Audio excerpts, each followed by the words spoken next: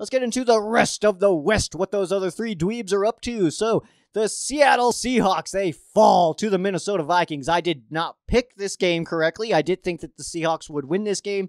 The Seahawks dropped to 1-2, and I'll be honest, guys, their defense is a problem.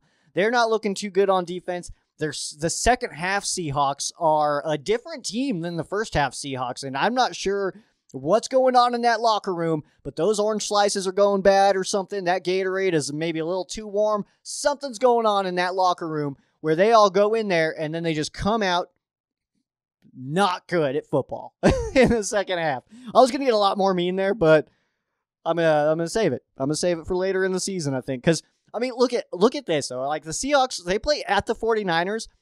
That game's at 1:05 p.m. Pacific time on Fox. We'll look at the distribution map here in a minute, but they have this game, and the San Francisco 49ers gave the Packers one heck of a game last week. We'll talk about that in a second, but I don't know if the Seahawks can win this game. And then after that, the Rams play the Seahawks. Could the Seattle Seahawks really start 1-4?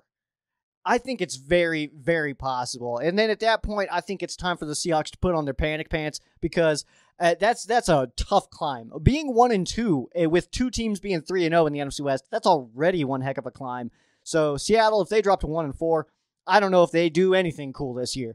The Green Bay Packers defeated the San Francisco 49ers last week on Sunday Night Football. That game was 30-28. Those 49ers started celebrating. Oh, they were celebrating. 37 seconds left. They go up. Oh, man. They go up by a point. But there's this dude.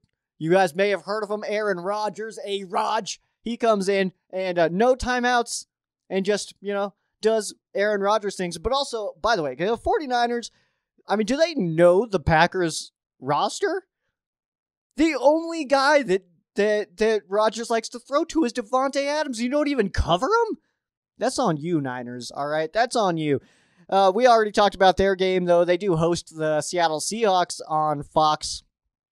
And I'll be honest, guys, because Jimmy, he goes so back and forth, like wildly. Like, he had that fumble where he just whatever he was just dropped it into the ground for a fumble. And then he does that last drive where he just marches down, makes a bunch of big-time throws and scores and takes the lead again.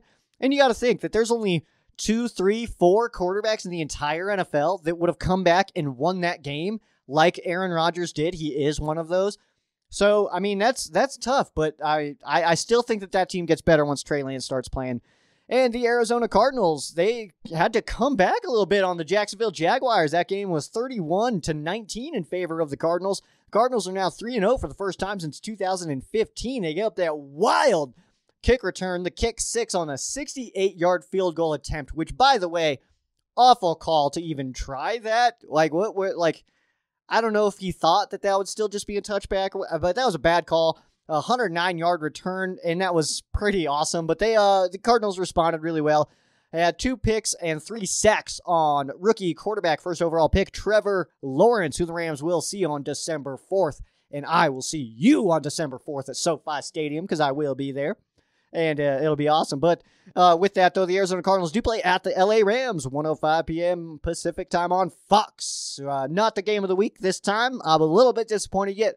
3-0 versus 3-0, NFC West, best division in football, except for the Seahawks, who are not holding their weight here. And we barely get, we get little specks of cities all over, but it's not the game of the week or anything like that, so. You guys made it all the way to the end of the video. Do you know what that means? That you're the best. You're the absolute best. What I need from you now, if you have not already, go ahead on this side, you can subscribe. And if you like this clip, I guarantee you're going to like the entire thing. That's going to be on this side here. Peace! Go Rams!